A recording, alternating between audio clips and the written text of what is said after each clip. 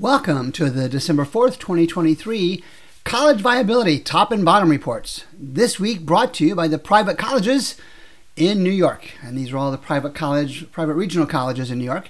And as you can see on the screen, we track enrollment, we track four-year graduation rates, admissions yields, endowment. Hi, my name is Gary Stocker. And as always, our sources of data is from the National Center for Education Statistics and its IPEDS database for the years 2014 to 2021.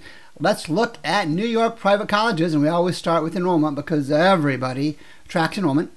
And there are many strong performing private colleges in New York on the enrollment side, keeping in mind that enrollment's not always the key indicator. It's the tuition and fee revenue associated with that. But you can look at that list for yourself and see that there are any number of colleges who've grown enrollment from a lot to a little bit. And you can see Long Island University has experienced some substantial enrollment along with Fordham. And colleges like Colgate and the New School, Bernard, Siena, that number of, in the second to right-hand column of, for example, Siena, 452 students, that's over 8 years. So that's what, about 50 students a year, something like that. So not bad, not great, but better than, as always the case, the bottom. And you can see, again, from the second column from the right, those colleges whose enrollment has decreased from the period 2014 to 2021. And again, that's the last reported data. Here in December of 2023, we should be seeing the 2022 data show up shortly, and I'll be updating that in the 2024 versions of the College Viability app. But here's the takeaway. It's not just that they've decreased, but that the enrollment has decreased over the past 8 years. There's a downward trend for all of these. And keep in mind that we use something called FTE enrollment. You can see that in the top left portion of the screen. FTE stands for full-time equivalent. It's just, in our mind, the best standardized way to count enrollment. And there's some inside baseball, inside higher ed stories behind that. We'll save that for another day. These are the kind of colleges where you have to be prepared, if you're considering those for yourself or your family members, to ask the question why. At Ithaca College, why is your enrollment down over 1,300 students over the last 8 years? At Canisius, why is it down 1,200? At Excelsior, why is it down almost 10,000 students? Big concern. It's not just because the enrollment has gone down, but the tuition and fee revenue associated with that has gone down as well. So take a look. There are there's 70 some odd private regional colleges in New York. The full version of the College Viability app has all of those. I'll make sure to include a link to that app in the show notes for this week's top bottom report. Let's move on and look at graduation rates. Good numbers. You can see the list on the left for yourself. The minimum threshold we have at College Viability, our number is 50% undergraduate graduation rates for 4 years. And you can see all of these easily top that. Good colleges in terms of being able to have the systems and processes in place, and I'll add even the students capable of doing college work and graduating in 4 years, because when we go to the next one, that's not the case. And let's look at the third from the right column, and keeping in mind again that our minimum threshold is 50%.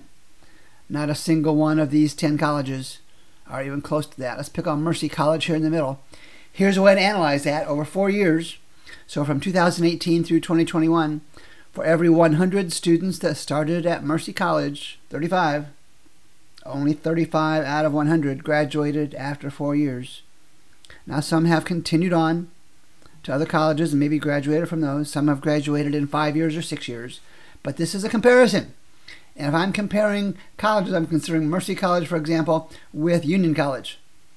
80% graduation rate right over the course of the last 8 years for Union College, and Mercy College at 35%. Make your own determination.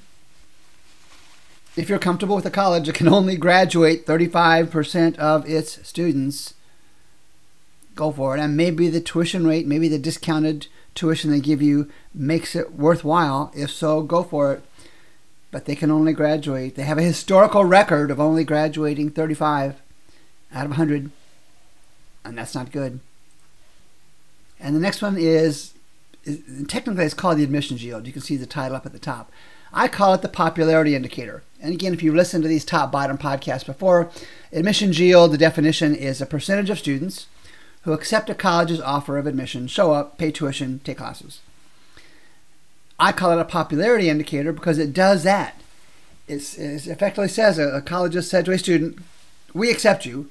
And if the student says, no, I've got a better deal, I've got a better offer, I found a better college, to me, that's the market saying there are better options. Let's start at the top. And the first four, I think, are all religious colleges, and they probably have systems and processes in place.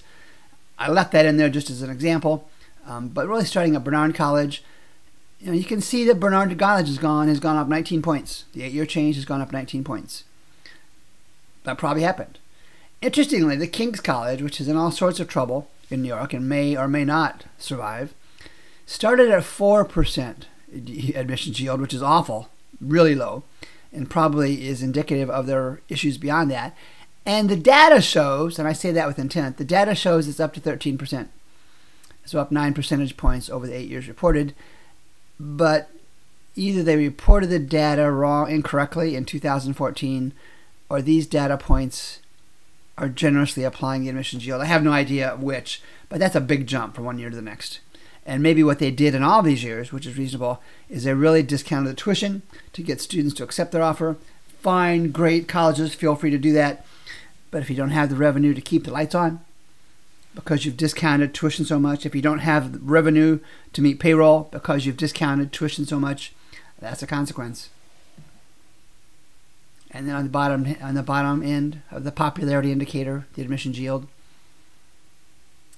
look at the negative trend across the board. Again, this is a pattern. This is a trend. This is not a single year snapshot that most reporters and most analysts use. This is a trend. That's the real value in the College Viability app and the College Viability data. It shows you 8 years worth of data. You can't say we'll be better next year and be believable when you haven't been better the previous 7 or 8 years.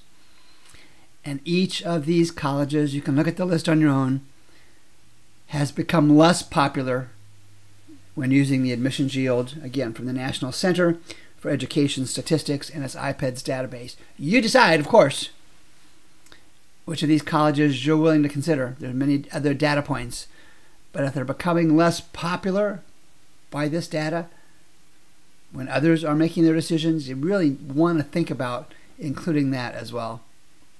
And then the endowment, of course, the gifts from alumni, friends, and others. Some strong. We'll look at the 2021 numbers. You can look at the patterns on your own. $1 billion for 3 of the colleges. And all the numbers are really strong. The bare minimum we use here at College Viability is 50 million. They all do fine. And as you might guess, when we go to the bottom, a couple of things to look at here. We look at the 2021 value, and none of these are even close. Even in the same ballpark as $50 million. And so if some of these colleges say, when in desperate financial strait, when the last dollar is about to go down the financial drain, and they say, we're going to raise $10 million or $20 million or $30 million, guys, not going to happen. If over the history of decades, and in some cases centuries, they've only been able to raise, in the case of Nyack College or Mandai College, $5 million or $2 million, don't buy for a second they can raise multiples of that on short notice. And more importantly, is some of these colleges are borrowing against their endowment. Now, the King's College endowment, again, pathetic, really bad, but they borrowed a little bit against it, simply couch money. But look at Maria. Look at Nyack College. They've borrowed, now, they borrowed against that, is my interpretation. They could have just made bad investments. But they're borrowing against their endowment, which, keep in mind, is in existence to help keep the college stay alive into perpetuity, just to keep the lights on. They're borrowing against the endowment just to meet payroll, unless, of course, they've just made bad investments in their endowment fund. And then this week I added something that I don't normally do, and this is a private screen that I created inside the College Viability app for my purposes, because I summarized and look at so many different colleges. These are the 2 colleges that over this past summer have been in all sorts of financial trouble as reported by a variety of media sources. Paul Smith's College and the King's College, and both are in dire straits. Neither will probably survive, especially in its current form. Paul Smith's, I believe, did try a merger over the summer. That didn't work out. But in the red, I've highlighted the numbers that are of concern. In the yellow, goldish kind of just a note. and in the green, something positive to look at. And I want to focus on the tuition and fees revenue because it's good. It's more good, if that's proper, for Paul Smith's, up about $3 million. Again, that's over 8 years, so do the math to see how much over those 8 years. That probably doesn't even cover inflation. I'd have to do the math on that. The King's College isn't up much more than College Money, but at least they've had some growth. But I'm guessing, and I don't have expenses showing here, that it doesn't match with their expenses. But this is kind of a quick screen. You can look at it on your own. You can see the 4-year graduation rates. I added the 6-year graduation rates here. These are colleges that are in trouble. And you can kind of use their data points to compare your college using the College Viability app. And so what's the takeaway? Again, like I said before, there are 78 regional private colleges in New York. And I just posted the top 10 or so. That full version of the app, and I'll give you a link to acquire that, to purchase that, in the show notes, would let you look at all of the private colleges in New York, really all the private colleges in the country. But as I say week after week, as a parent or student, if I'm in your shoes, I focus on the stronger private colleges, the one on the top lists. I would caution you that those colleges that are consistently in the bottom of that list should be considered only with aggressive questioning. Why are you at the bottom of the enrollment list? Why are you at the bottom of the popularity list? Why are you so low on endowments? Why is your graduation rate so bad? And then judge those responses accordingly. This is really that age-old caveat emptor, the Latin saying for buyer beware. If you choose one of those colleges, the data suggests, that's a risk. And I will always make the case. And that's the essence behind the College Viability app, that bad history equals bad future. If you have some specific colleges, some specific states you want to look at, either on the public or private college side, or any comments, concerns, challenges, feel free to send those to me at Gary@collegeviability, that's one word, Gary@collegeviability.com, and we'll have next week's top-bottom report from College Viability posted on Sunday. We'll talk to you then.